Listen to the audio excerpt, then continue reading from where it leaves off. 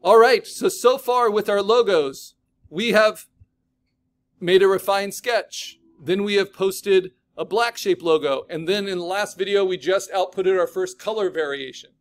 Now I call them color variations instead of color logos because as long as they're from the same black shape logo, you can have infinite variations and they'll still read, whether they have drop shadows, glows, gradients, what have you. But if I want to do spot color, like have individual components of my logo filled in, I can do that this way as well. So I'm going to do it with these options, these layer styles. And what I changed was the color overlay. But how do I select? I go to my smart object and I use my magic wand with contiguous checked. And I can hold down Shift and I can select, for instance, let's do these three actually. These three stripes. And then I hit Command J. And then I'm going to copy the layer style from my red by right-clicking on that layer, say Copy Layer Style, and then I can paste it onto this one. Now, red works, but it makes a lot more sense if these are white, right? And with the stroke, I can have them as white. So I'm going to go back to my Vector Smart Object. You always go back to your Vector Smart Object. And then I duplicate. And now I'm going to paste that layer style, make them all red. But then I'm going to change that color overlay from red to white to get white stripes, which I was just listening to in the car this morning. And if I think that that is a little too dark, that's because of the gradient that's underneath it, right? So what I can do is give it its own gradient overlay that isn't sharp like this. I can just do the basics and I can just do a white. And if I still want a slight gradient, then I can reverse it or I can scale it differently.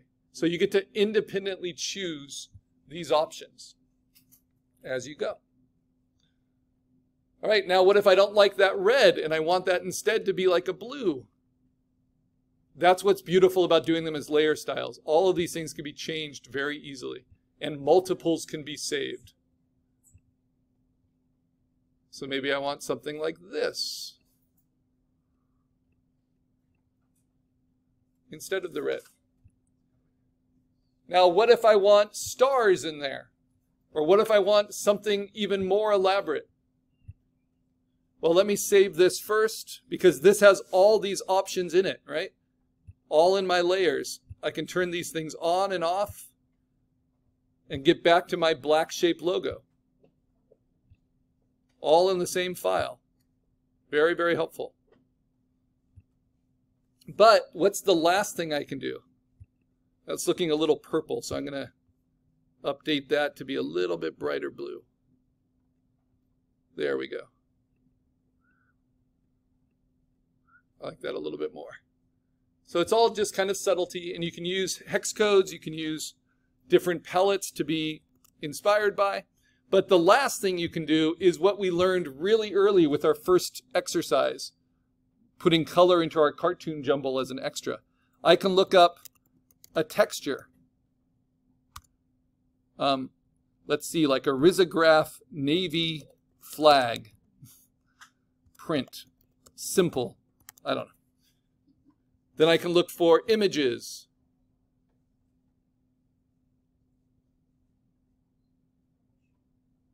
And let's see. Take something like this, or take something like this. Here we go. Open it in a new tab. This is pretty small resolution, but you'll get the idea. And then I can drag that into Photoshop. And then I can use Command T, spread it to cover everything, right? And then how do I cut out from that? I click on my vector smart object layer, use my magic wand with contiguous unchecked, so I get all the undercuts, like the eyeball. And then I click on the empty space, right? Then I click on invert selections. So select inverse, click on the wrapping paper I chose, and then do Command J to duplicate it. And now I have a logo that's cut out of external colors. And then I can blend that with what I had otherwise, right? Something like this. So I can do some pretty crazy things with my color variations as long as that same black shape is coming through. So I kind of like that. It's kind of interesting. Maybe I play with the opacity a little bit. Or maybe I try. There we go. Inverting it just a little bit so that the star is just very subtle. But there. Then I can even try inverting it, which didn't do much because I'm in saturation mode. So layer styles, yeah, I like that. And then if I don't like an aspect of it, like maybe I don't like the bottom of the star because it's not quite centered, maybe I just take that portion and I delete it. So these are ways you can fine-tune, make your distinctions and your decisions. All that can work pretty well. So whatever color variation you choose, I'll go ahead and save that as a overall. I have all of them now embedded into my project. I'll make it super subtle. I like that. Okay, and now if maybe I wanted to print that one, that's going to become my print file. So how do I make my prints? It's super easy. This is the first time we're actually making a file for printing. But first, let me save it as a PNG and put it up to canvas. So this is going to be my color logo. But this is my second variation. So I'm going to say color logo 2 with all the spot color as a PNG to my desktop. Okay, then I'm going to find that file, which is right here. I'm going to mark it orange.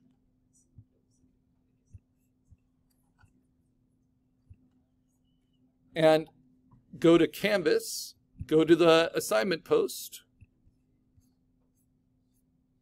edit my post. And just like I posted my black shape logo, you can print as many color variations as you want, but you're required to print at least one. So yep. You don't want to use a clipping mask. You want to use your magic wand with contiguous for spot color. So this is my color shape vector.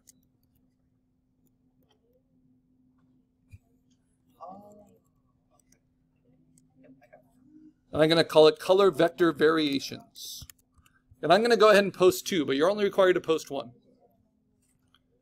So I like this one. But how do you know what a good logo is? It has to be clear, engaging, and versatile, right? But with all that kind of subtlety, maybe that's not quite as clear as my kind of more straightforward one, which was just this PNG. That's why the black shape is so important.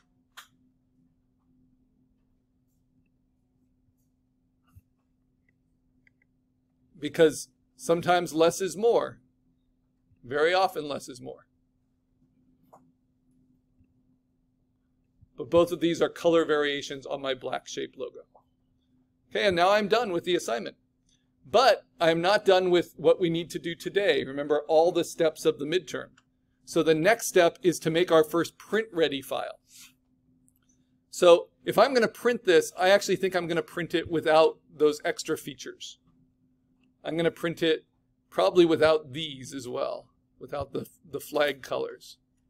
But maybe I'll leave that white in there. Yeah, I think I like that. So just something really simple. Maybe I'll leave that red in. But only, yeah, maybe I'll make a duplicate of this and change it back to red. So that's what's great about these layer styles, is you can keep trying variations out without ever hurting the quality of your original.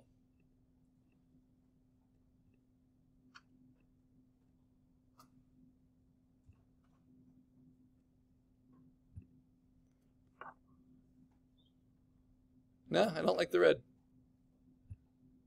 But I can always have it as an option, right? Maybe I do. What to do?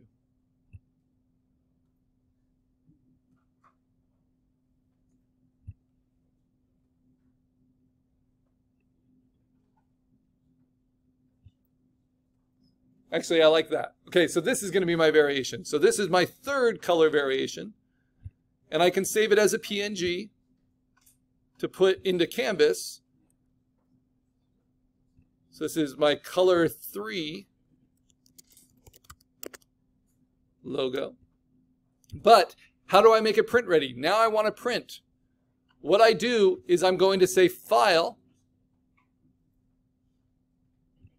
Save As a Copy, and you're going to change its format to TIFF.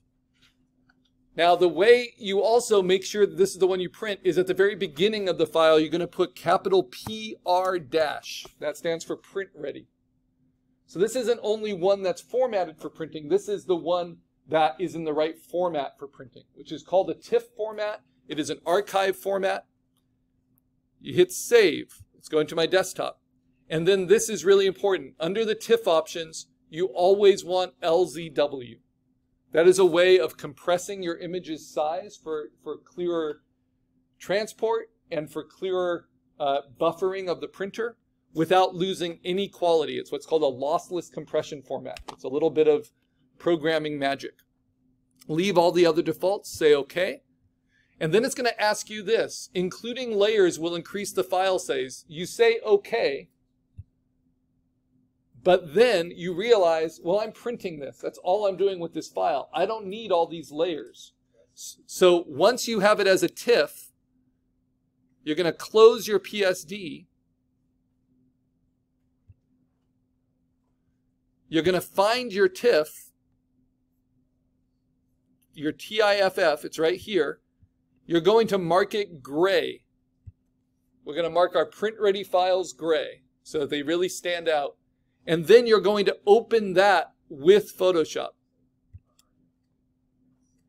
This is all to protect so you don't lose your layers in your PSD. Now in your TIFF, which is made for print ready, you're going to go to Layer, Flatten Image, and discard all the hidden layers. Because you have decided that is what I want to print. And then you save it. And then you can close it. And then we're going to create a new folder in your master folder, because this is not for assignment 4. This is for your midterm critique. Prints. And now I have my first midterm critique print. It is the TIFF file that is print ready, flattened, because this file can be read by any image program and it will never lose quality like a JPEG or a PNG. And because we flattened it from an empty background, that perfect white is not going to print. That will be the paper coming through. All right, I'm going to stop the video here and show you how we can make the other print ready projects.